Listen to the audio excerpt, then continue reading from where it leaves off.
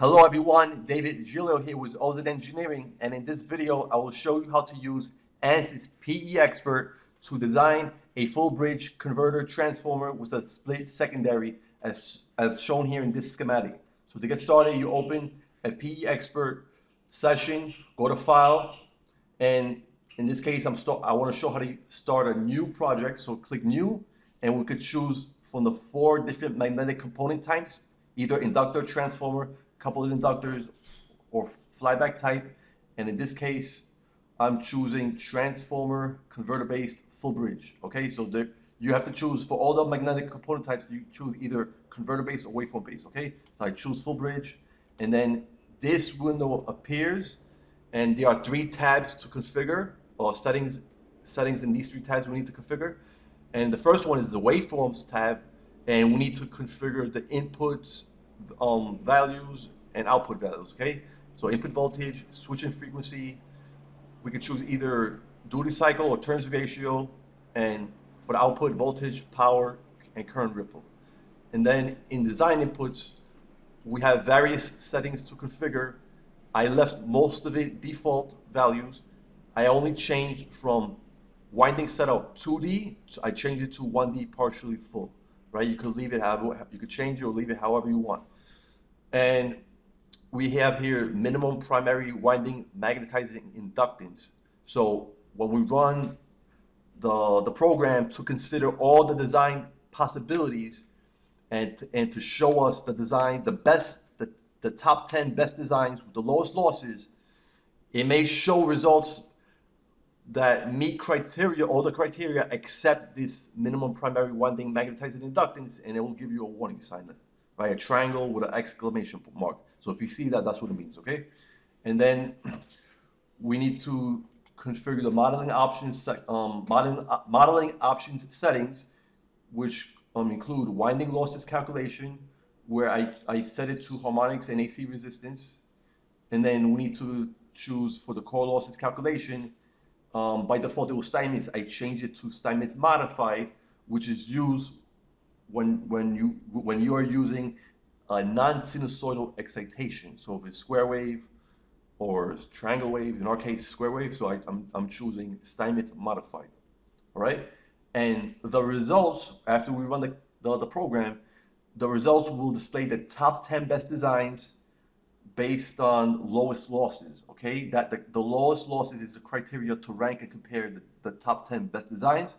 You could change that criteria or classification by clicking where it says list of results, select solutions, and then see here by default is minimum losses, but you could choose another classification: minimum temperature, minimum volume, minimum height, minimum footprint, etc. And here we could choose, then by default it shows the top 10 best designs, but we could choose a lower number or a higher number. You want to see the top 5 designs or the top 20 designs, whatever.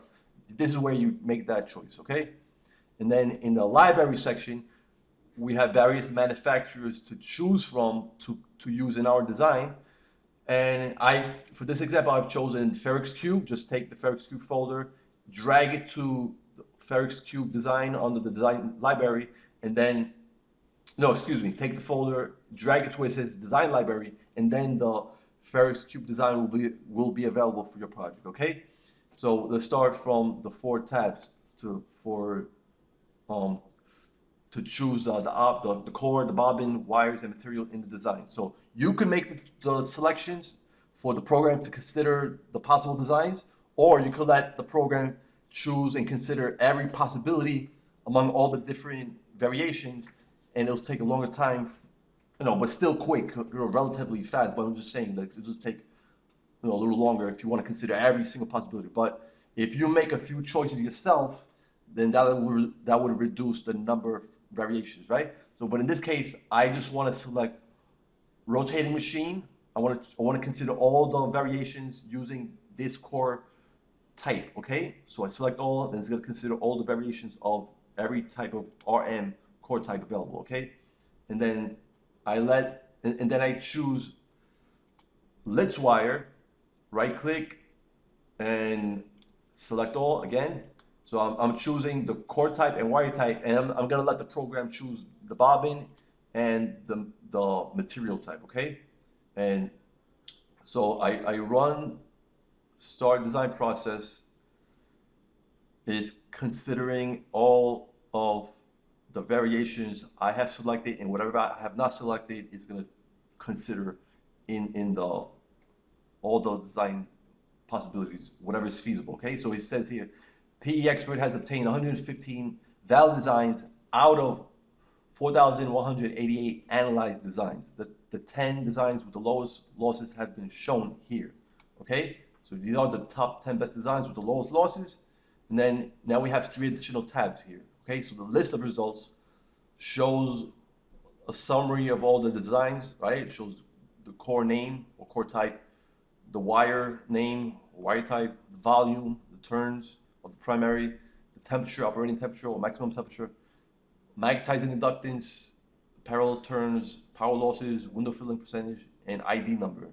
So the ID number, if it's not shown, you could double left click any design and in the bottom choose ID number, and you could choose to select to show any other result. Okay, and then in the performance results tab we have a chart showing the window filling in terms of percentage of the wire compared to the air, the winding rate percentage of air compared to the winding, and the total losses comparing core loss to conductor loss, right, in terms of percentage. And then also in the constructive results, we see a 2D cross-section of the geometry for this design. We can see the LITS wire. We could click this. We can see more details about this wire. We can see the core material.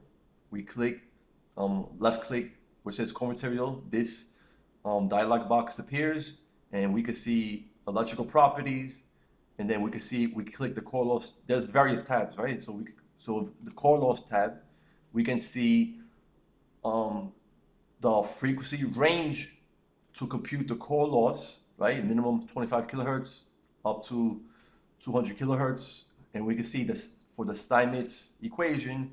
We see the core loss coefficients used, and we can see the hysteresis curve. We can see additional parameters, right? So we can see all the different values for this material. Okay.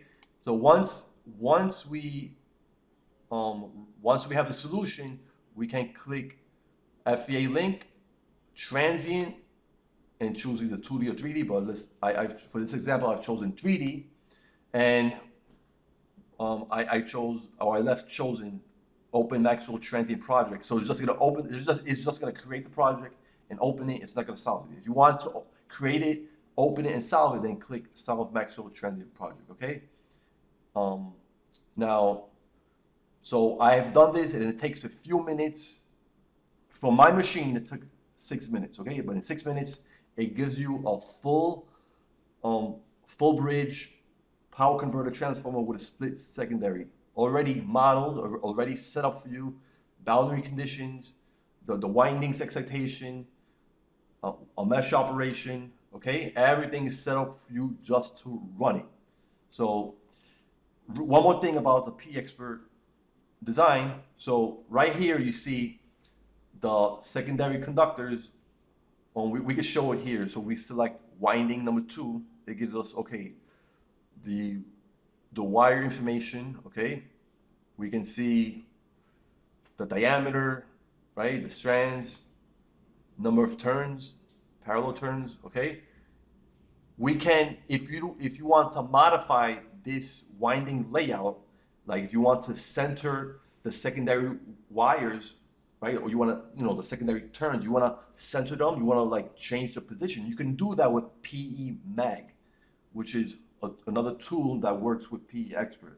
So with PEmag, you have control to modify the geometry and the winding layout and stuff like that. Okay, but I'm not going to do that, just to let you know. Okay, so that is all for this video.